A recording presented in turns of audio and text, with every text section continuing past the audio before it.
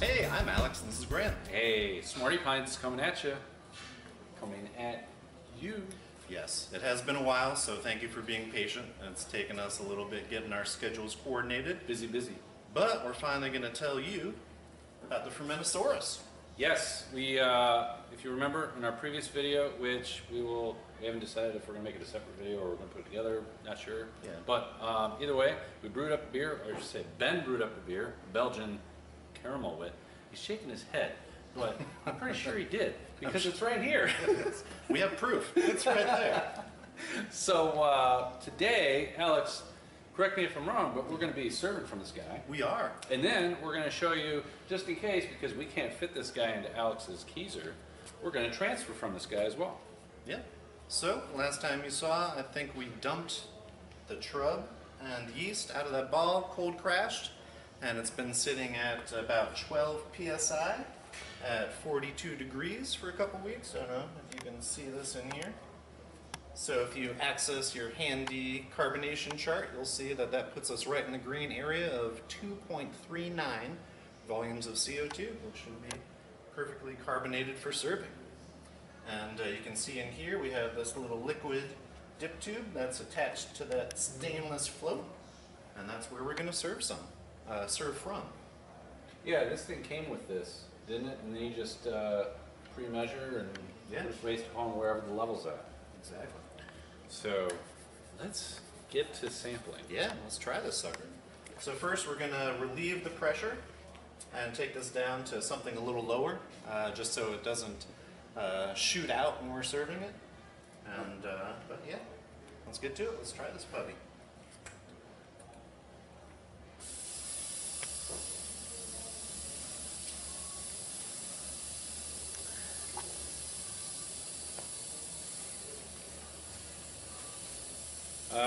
So we're relieving the pressure right now for sampling purposes, and it is taking a while. So Interesting. not sure if that's us or if everybody else has the same problem, but does it matter? Oh, it doesn't. It doesn't matter how hard you pull up on it. It's just going. Interesting. Alright, so for our viewers, how low do we want this pressure to go? We want it to be completely degassed. I'm going to degas it, and then we'll probably turn this up to, I don't know, 2, 3, 4 psi, just so it's not going to fly out of this little pigtail. The pigtail. Now we're doing this because we have such a short space right here, correct? Correct. Whereas if you did the proper length of hosing, which we've put on a chart before in our previous videos, you should be okay. Yeah, you should be able to leave it right in that 12, 13, 14 psi range. But yeah, we should be good. Let's give her a go.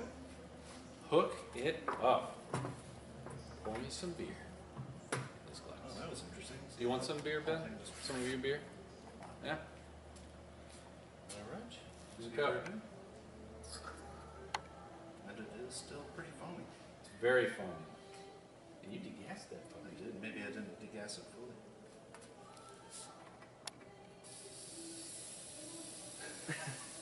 One more time.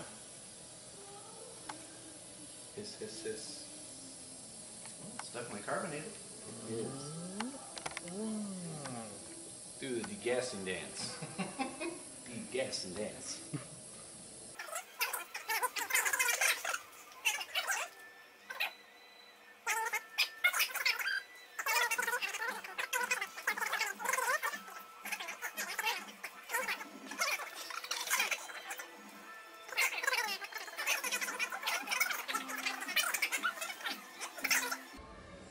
Slancha.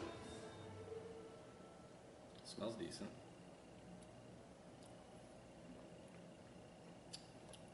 It's not bad.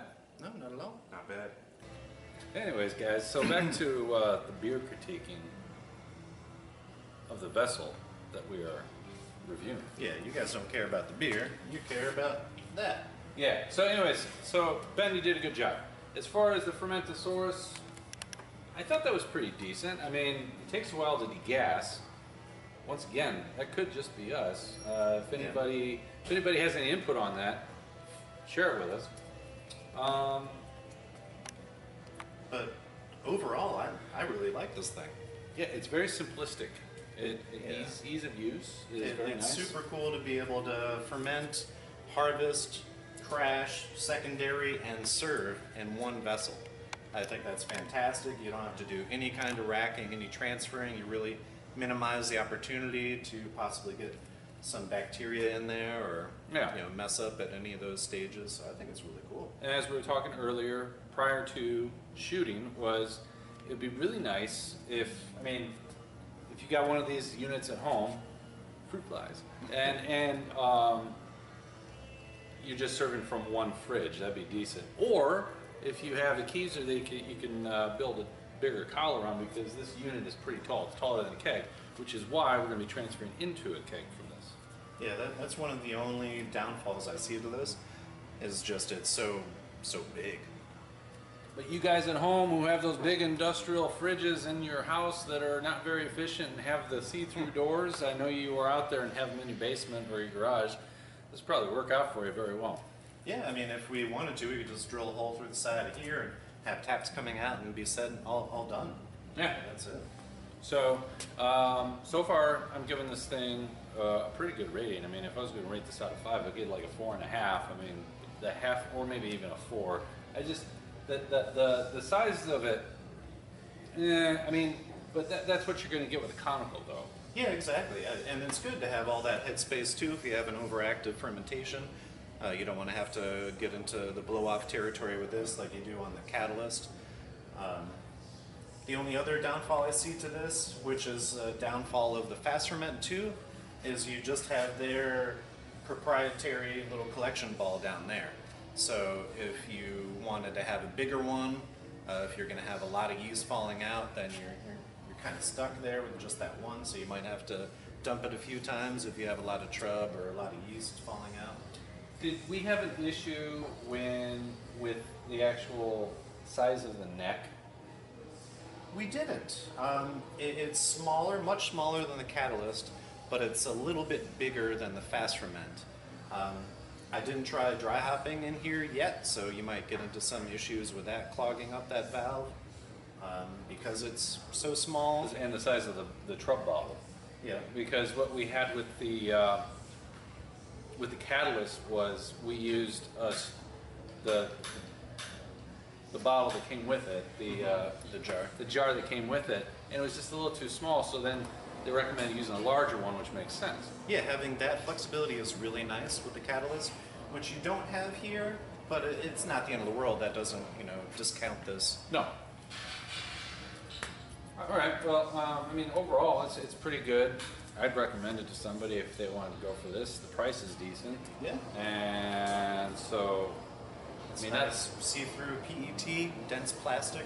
Not that we're trying to compare it to the other two, the catalyst and the fast ferment, but I definitely recommend this. I mean, if you don't have the money to go for the catalyst, and everybody's saying you can buy like 2 fast ferments to get to the catalyst or whatever, right? Weren't they saying that? Yeah. This guy, I would definitely recommend this over the fast ferment, just because you can sample from it after you ferment it. Yeah, So, I think that's the coolest thing, is that you can carbonate and serve in that one vessel. Having that high PSI rating is a game changer for me, honestly. So for my money, if you are looking to get a conical and you don't want to step up to stainless out of the 3 plastic choices that you really have in the market, that's what I would get, for sure. I would too. All right. All right, well maybe, done talking? Yeah, maybe we'll end this video here and we'll do a separate video on transferring this to a keg, so we don't make this one too long. That's right. So everybody, thanks for tuning in. We get some weird cheers. Oh, yeah, he's empty. Is anybody else empty? I'm empty. Oh, you're empty? I'm Are empty, you yes, empty? sir. Yeah, fill us up. All right, man. everybody, come on in. Yeah, it's serving a lot better now. Yes. Wait, me in.